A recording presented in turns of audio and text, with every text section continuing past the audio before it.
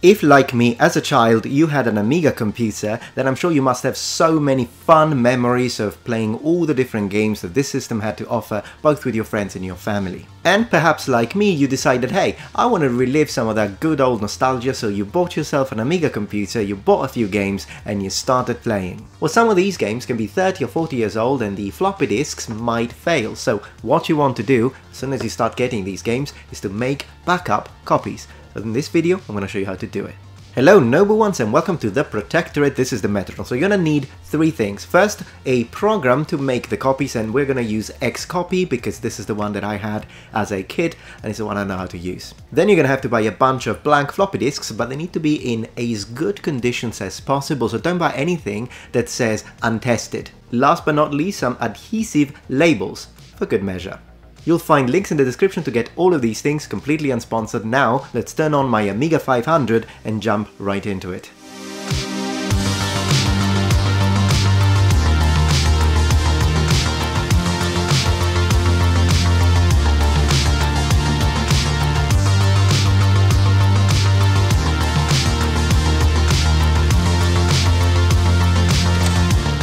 Okay, so I'm going to use version 3.1 because that's the one I'm most familiar with. And here we are, this is where we control everything. So first of all, click on Device and change into RAM, then select 79, Tools, Format, and then choose the disk drive. I'm going to use disk drive 1, make sure that both yellow lamps, bulbs are on. Of course, drive 0 is also fine, that will be your internal. This is drive 0, this is drive 1. I'm just going to use drive 1, but you can use any. Just don't forget to specify it in the system. Then we're going to get our blank disk. We're going to put it in the drive that we have selected in the program. And we're going to begin format. The system is going to ask us to give a name. So because we are making a copy of the game Legend of Kyrandia, one of my favorite point and click adventures, I'm going to call it Kyrandia 2, since I've already done the copy of the first one. Now the program is formatting the disk. I'll talk to you in a little bit.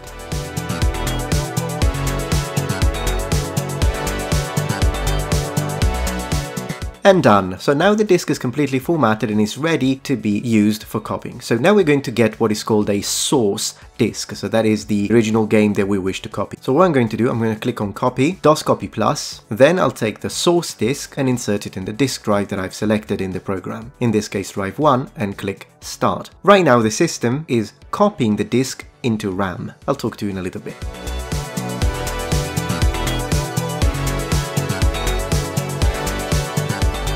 There we go, so we've finished the first step and now the system is asking us to insert the target disk. That is your blank. Target is the blank, which we have formatted.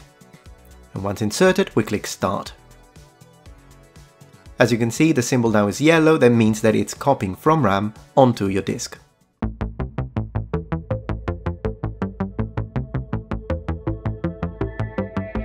Okay, done. So now we're going to go into step 2, which is pretty much the same thing. We just need to keep copying what's left in the disk. So we put the source disk back in and click Start.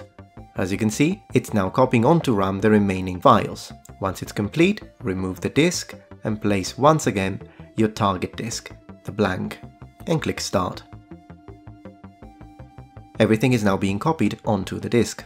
And you are pretty much done. The system does ask you to put the source disk again for a final check to see if there's anything else to get copied. You can do it if you want. Click Start, operation complete. Okay, the next step for me is to place a label so I can recognize and remember what's on this disk. I'm going to use a nice red label for this one because I've used a green label for disk 1. Let's go.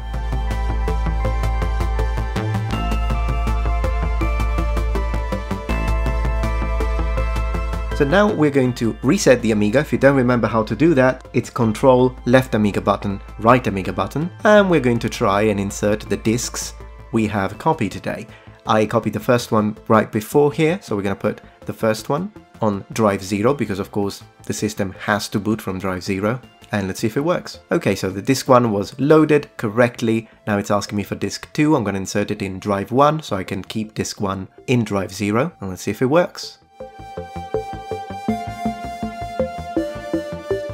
And as you can see, everything works perfectly, and what a lovely game this is. Look at those graphics.